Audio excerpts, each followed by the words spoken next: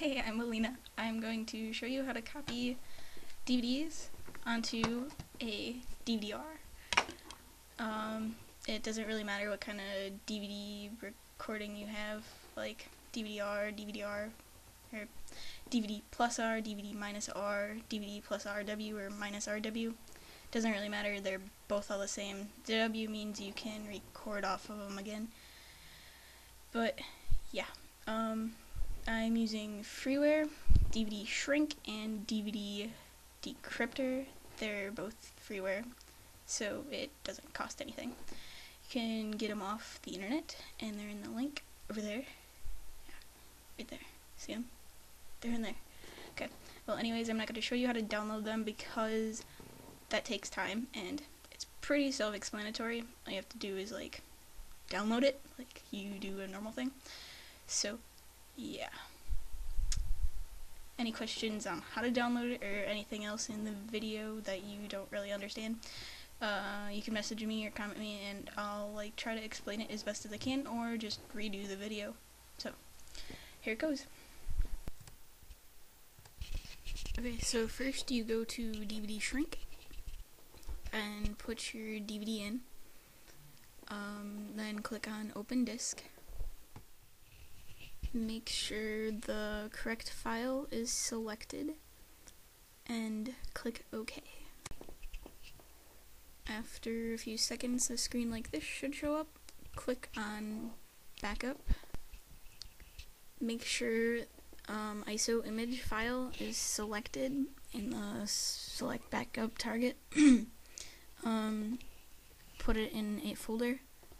I have my own DVD shrink folder that I put everything into. It'll save the folder by default, so after you do it before, click save, then click OK. If something like this shows up, click OK. This happens the first time I do it all the time.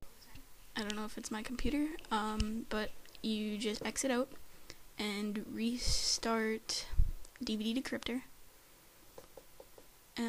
Open disk again. Everything should be where it was before.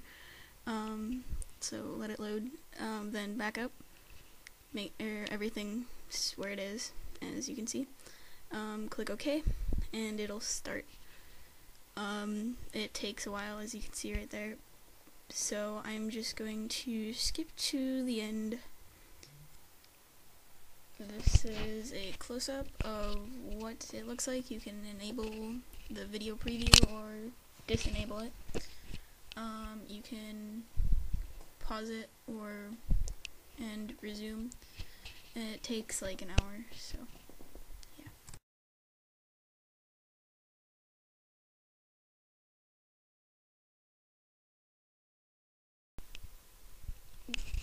When it's done, a screen like this should show up. It tells you how long it took and all the other great stuff. Just click OK. Then you're back to the main screen. Exit out of DVD shrink and click on DVD Decrypter.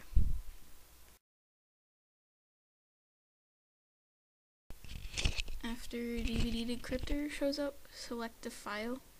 The second time you burn a disk, the default folder is the same as the first. So select the correct file, click open, go to mode, select write in the ISO file. The default setting for the write speed is at max. If I were you, I would just leave it there. I switch mine to 4 times because I find it writes better for the type of discs I buy. After that, click the bottom thing. Unless you have re-recordable discs, you won't get a screen. If you do, then you just click yes. Then it's starting, and it'll take like 20 minutes. Well, really depends on the speed your computer is.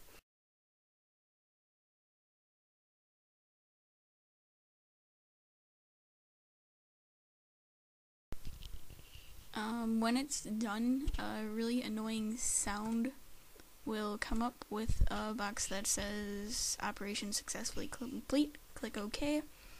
then you just exit out.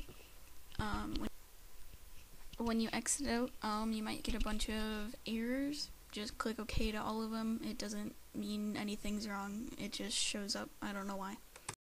Well, I hope that helps. The DVD you made should be pretty much identical to the original.